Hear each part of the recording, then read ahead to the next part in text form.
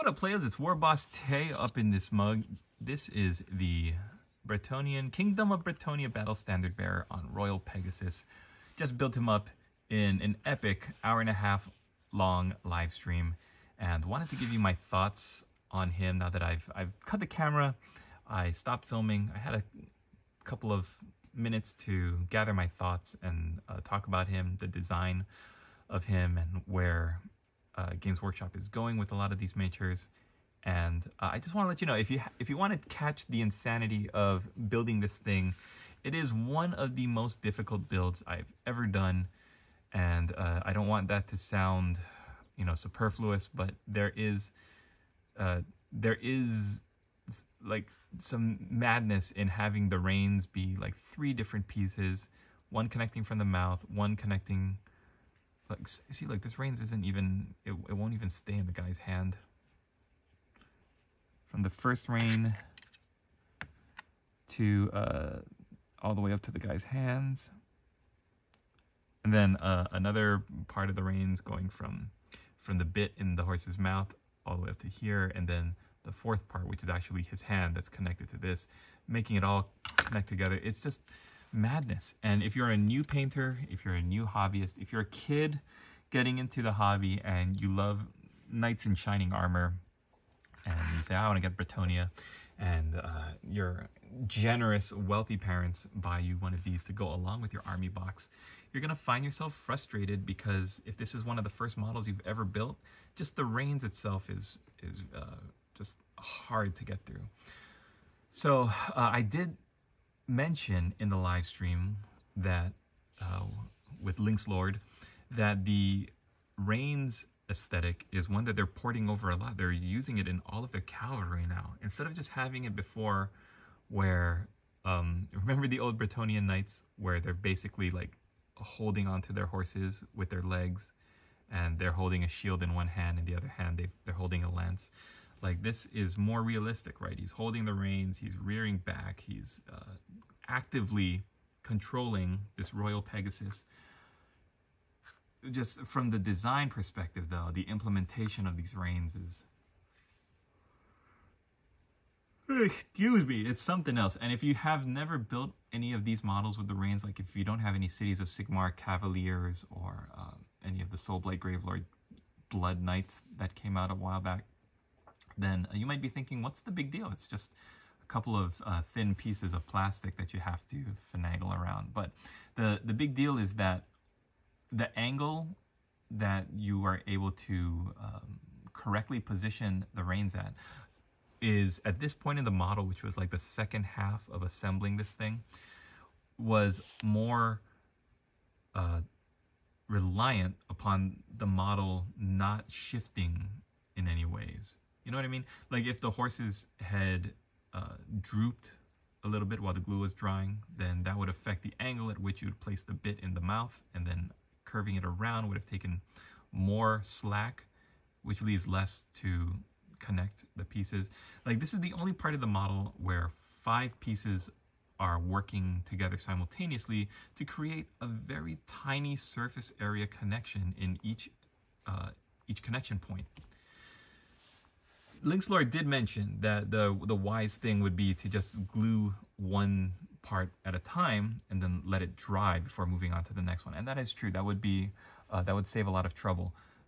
But if you are somebody who steps away from the table and you're not able to watch the glue dry, or to just pop your head in and check to make sure that everything's fine, you could have a situation like the droopy horse head, where the weight of the model, like these wings, just drag the piece down slowly, almost unnoticeably and imperceptibly, but at the end of the day, they're going to create too much of an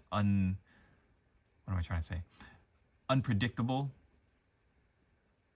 surface area to work with. I find that's why I like to glue these things together fast. Not only because it makes great content for my channel, but also because you're able to build the model from the ground up. And I could see like that the reins were going to be an issue for me. Just looking at the instructions, I knew that the reins were going to be an issue.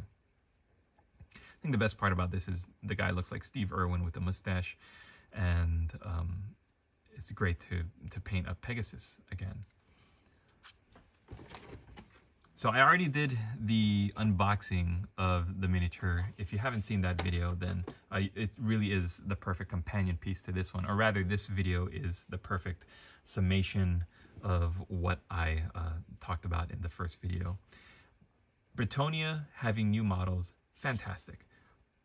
I think if Games Workshop had gotten all their ducks in line, they should have released this, or not just this, but on day one. They also released Pegasus Knights, I think.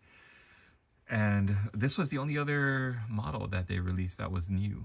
I'm not sure. They might have also released a box of the peasant men-at-arms and bowmen, but all of us who've been around the block a couple of times, we want to see the new stuff. We want the new miniatures. And this $70 box for one figure was all you get at the beginning. We're not even sure when we're going to get the damsel. I'm sure you guys have seen the Grail damsel holding up the cup, or Lady Elise Duchard on her unicorn, which looks absolutely beautiful. And I cannot wait to add that to my collection. It seems like Games Workshop is doing some really great things design-wise, like taking a chance and making a battle standard bearer on a flying creature like this. And at the same time, they don't have the ability to produce and manufacture these miniatures fast enough to satisfy the obvious want that a lot of gamers have.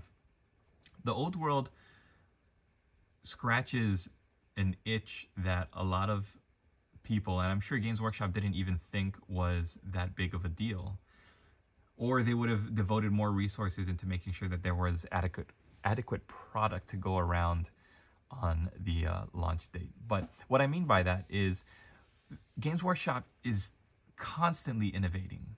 They're always thinking ahead, moving the narrative forward, and making new models and new units, and developing new campaigns like the Dawnbringers for Age of Sigmar.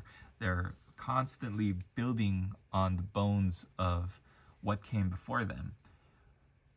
I think in so doing, they forget how much of a solid connection, emotional connection, many of us have with Warhammer Fantasy Battles. That game was, to many of us, our introduction to the tabletop hobby. And a lot of us, just as many, if not more, have gotten into it through 40K. Warhammer Fantasy was our way of bringing all of those fantasy stories that we used to love to read and grow up with, bringing them to life.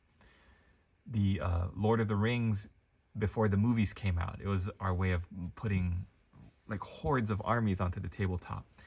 And I had so much fun lining up my little goblins while my friend lined up his plastic high elves on the kitchen table at his house. Like, we didn't have a game mat, we didn't have scenery. We had his kitchen table mat that we stacked some books on, and to simulate hills, right? It was just the best thing. It was the most fun that I had, and I still think about those memories, and I have like a warm feeling in my heart from remembering all of that. So Games Workshop is tapping into that now by introducing new gamers to the concepts of a fantasy war game with rank upon rank of soldiers throwing themselves at the enemy. But they're also able to revisit by offering up those old sculpts on the Made to Order on their website. They're really tapping into that nostalgia, that pleasant nostalgia that we have.